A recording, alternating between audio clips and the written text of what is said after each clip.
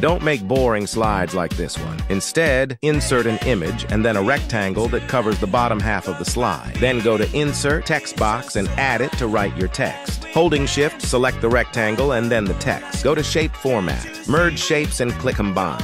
Right-click on it and then Format Shape. Let's get rid of the outline and add a gradient fill. I'll change the direction to bottom and change the color of the right handle to black. Increase the transparency and move it to the left. Repeat the process on the left handle, but change the transparency to 100. Add some more text, select everything at the bottom and group it. Then go to Animations, Fly In, change the Start To with Previous, and you're done. Check out more tutorials on my profile.